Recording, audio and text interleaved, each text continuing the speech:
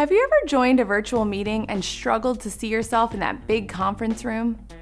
Or do you show up off-center in your video feed when you're connecting from home?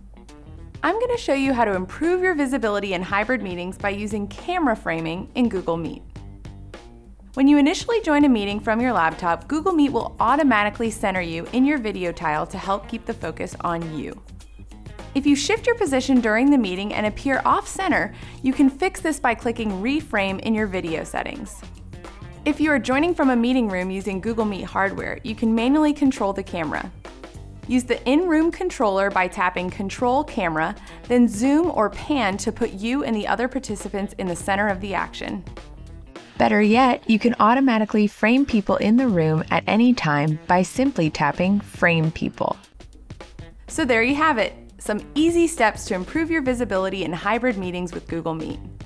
Follow Google Workspace on Twitter, Facebook, LinkedIn, Instagram, and YouTube for more tips like this.